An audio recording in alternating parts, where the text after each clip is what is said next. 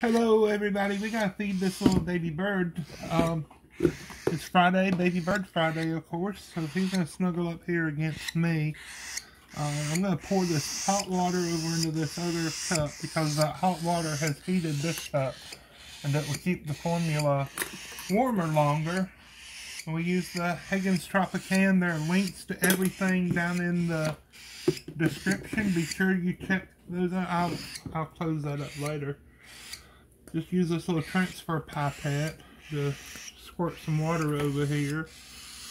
We can swirl it around to mix it, or we can use the pipette itself to mix it. Hopefully later in the summer we're going to have lots and lots of baby birds. And so I'll be mixing up, you know, half a gallon of this stuff at a time. But for now it's just little bitty bits and pieces. Here's our little Cockatiel, the star of today's show. He is a white-faced mutation, gonna be gray, just as beautiful as you can imagine. Come on, sweet pea, here. Now, you can see I'm not, let me make that just a little bit thinner. There we go. That'll work. I am not shoving this down his throat. He's doing it on his own. His esophagus is on, well, it's on his right side of the body. That goes down into the crop, which is that bag there that holds the food. The trachea, his windpipe, is on the left-hand side of the body. And you don't ever want to get any food down his windpipe. Oh, where you going? Here. Here. Well, we have lots of eggs in the Cockatoo nest boxes. We have pairs of Indian ringnecks with eggs. As soon as I get through feeding this, I'm going to take you out to the aviaries and show you some of our other birds that have eggs.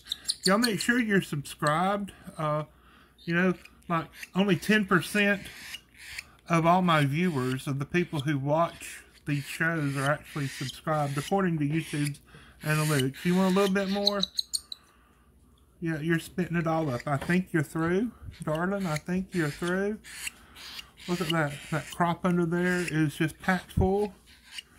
So isn't he sweet? He's getting all his feathers. I was asked last week, how old is a baby cockatoo when they actually start to get their feathers? Well, about 3 weeks, 3 to 4 weeks old. And that's about where he is now. So next week, when you see him Friday, he's going to have even more feathers. Hopefully his head will be covered up in feathers.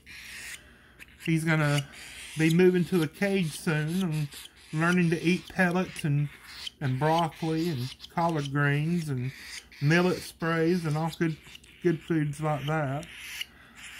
But we just love our little birds here. After I show you the eggs down in the aviary, there's a little special, like a minute and a half little video. If you live local here to Pell City, we have some animals that need a home. So watch that little bit. And then after that, I think my mama's going to sing to us. I appreciate everybody that's been praying for her. She is very, very sick. On this video that I'm going to show you, I recorded that yesterday. She doesn't look very sick, but she has stage 4 small cell carcinoma in all of her lymph nodes. Probably doesn't have a lot longer with us, but God's in control and she's ready. She has served the Lord all her life. So let's go see what all those little eggs are down in the aviary, okay? Guys, I can't believe it. There is a Leicester silver-crested cockatoo egg. That's the daddy there. There's the mother. Hey, baby. Her name is Baby. I didn't name her. Over there's the dad. Let me leave him alone. I have it's just a 12 by 24 boot box. I hung it here to cover the hole, but this pair of military macaws are squeezing in here. What y'all got in there? Huh? Look at them both. I hope they have an egg in there.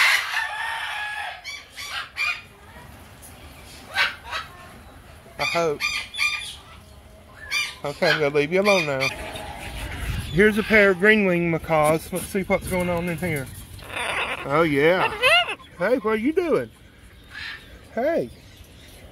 How many eggs you got? You got any babies in there? What's going on?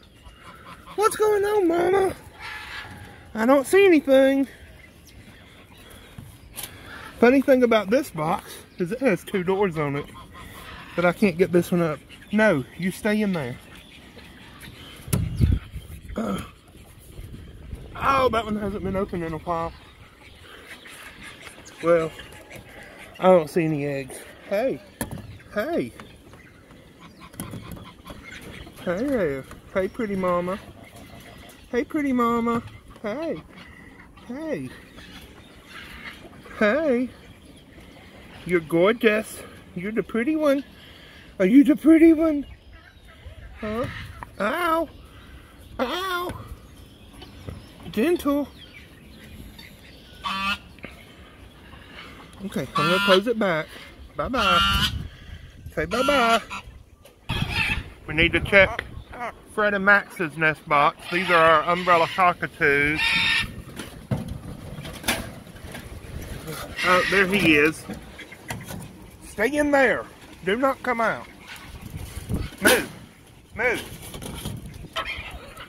Here's another pair of macaws. Let's see what's going on in here. Hey, y'all. You got anything? Huh? Nothing? Nada?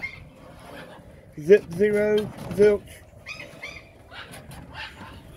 Okay. Here's Pecker. Y'all remember Pecker? Can you imagine how he got his name? Hey, Pecker. He's our Lady Amherst pheasant.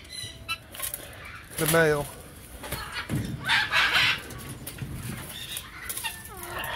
And back there, that's Moose and Charlie. They were the ones that were inside. Okay, bye, Pecker. We live in a rural area. We actually live on a dead-end street behind a church, and so we get strays that come up, and so we end up with kittens quite often, unfortunately. But they're beautiful and they're sweet. These are 4 weeks old. They've been at my mama's house, so that's why I haven't videoed them yet. But they're 4 weeks old. They're out walking about today just to play a little bit for us to take some pictures. They're going to need a home in a couple of weeks, so if you're local to the Pell City area and you need a kitten, then just let me know. You know, we might give them their first wormer, but they're going to need to see a vet. They're going to need to be spayed or neutered, all that good fun stuff, and that's going to be your responsibility if you want one. But, you know, they're going to be free to a home, good home, a good home. Catherine says I can't feed them to the snakes, so neither can you. That little calico one is just adorable. There's a tortoise-shelled one here that Catherine is... We are not getting rid of this one. Well, we're not getting rid of any of them. They're not garbage to throw away. We're going to find homes for all of them. Uh-oh, you're falling. You're falling. There's the mama. Just as soon as her milk dries up a little bit, she's going to be spayed. They're going to jump out. They're going to jump. They're not going to jump. No. But if you need a little kitten, then just let us know. How in the world can you doubt it when you can't see it shine? When you get salvation, all that courage you can feel. You don't have to have nobody to tell you that it's real. Some people don't believe in Jesus. They say he's all a fake. He's just as real to me, boy, as eating T-bone steak. He's sweeter than any honey any bee could make, with a good old sugar molasses and a great big chocolate cake. Well, you can't see electricity, you're moving on the line. How in the world can you doubt it when you can't see it shine? When you get salvation on that courage, you don't have to have nobody to tell you that it's real. People don't believe in Jesus, they say he's all a fake. He's just as real to me, boy, as eating T-bone steak.